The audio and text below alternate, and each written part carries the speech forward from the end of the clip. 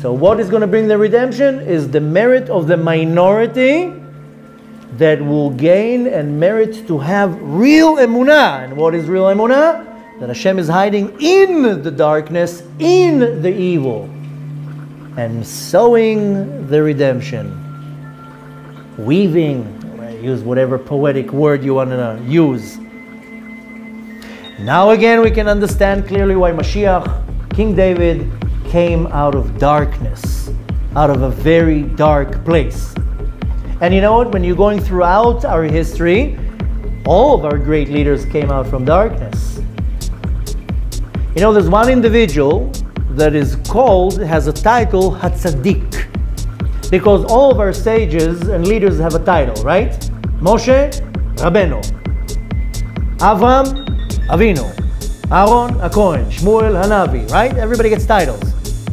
There's only one who got the title, tzaddik. Yoseph, tzaddik. Why? Rabbi Akiva was not a tzaddik.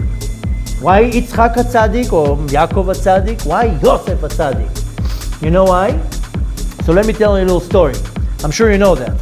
Yosef was a young individual, 17, 18. He was kidnapped and sold by his brothers to a convoy of Egyptians or Arabs, whatever, sold him to Potiphar. He was the servant in the house of Potiphar. Then they called him Potiphar. Really, his name was not Potiphar. His name was Epstein. Potiphar. He had a little mansion in the eastern part of Potiphar. Was is there a nice word of saying it? He was a pervert, basically. He bought Yosef to be his toy.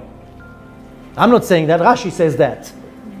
Yosef was a handsome teenager, and Potiphar bought him to play around with him. Nothing happened, Baruch Hashem.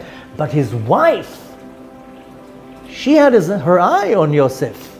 Ooh, every day, different set of clothes. Givenchy.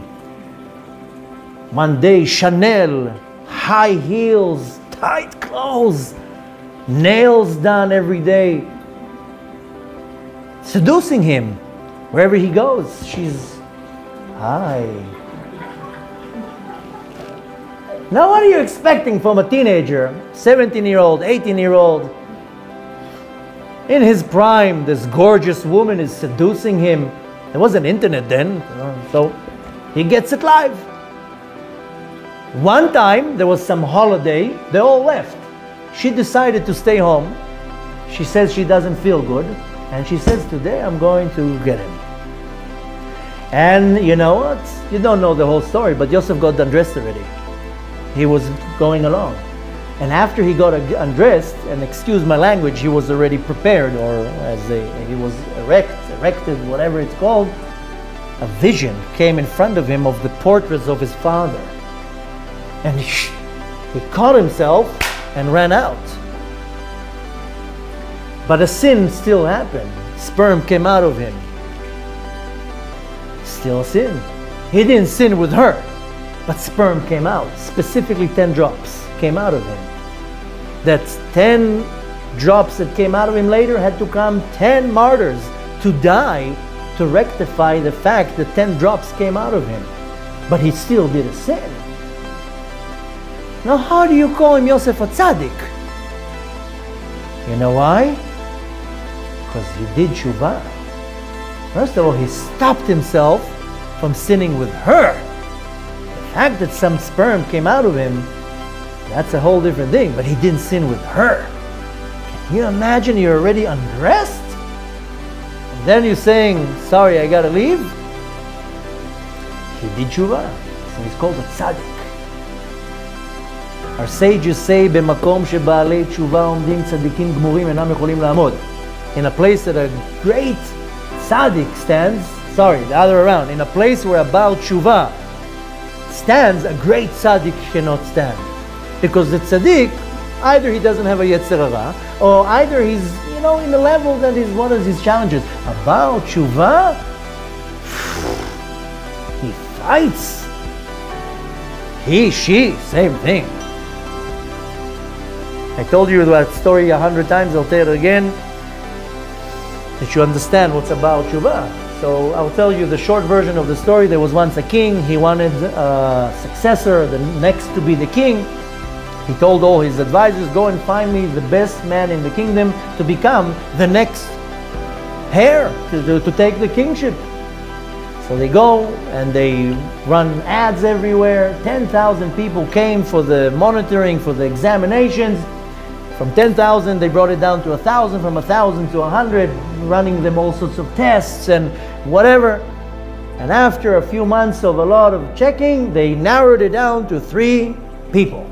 They come to the king and they said, Master, we have narrowed down the options to 3 men. What should be the last challenge to determine who's going to be the next king? The king says, we're going to lock them all in a room for 24 hours, and each and every one of them is going to get a bottle of my wine, the greatest of all wines, and the one who's not going to drink from the wine will be able to hold himself. That will be the one who becomes the next king. Now, for us to understand the temptation of the wine, it's like putting a pile of heroin in front of a heroin addict, okay? Okay, they lock them all up in the rooms, and the countdown starts. And then when the 24 hours is over, all the cameras are there, CBS, Fox, you name it, they're all there. Live broadcast in Facebook, everybody's waiting to see it. So they're coming and unlocking the first room, everybody's biting their nails. The drum roll in the background, they open the door. See the guy sitting like this. The bottle was sealed. He didn't touch the bottle. Wow. Everybody's starting to whisper, maybe that's the king. That's good. Everybody's like putting their bets. They're opening the next room. Everybody's biting their teeth, their nails, drum roll in the background. They're opening the door. They look on the floor. The guy's a lash. He's on the floor. The bottle is completely empty. Okay, that's not going to be the next one. Now let's see what's going to be in the third door. What's going to happen? Oh, the tension is killing everybody. They're unlocking the door. They're opening the door. They see the guy sitting on the bed upset, angry. The bottle is open and this much is drank from the bottle. Everybody's like, okay, number one is going to be the king. The king says, no, he's going to be the one.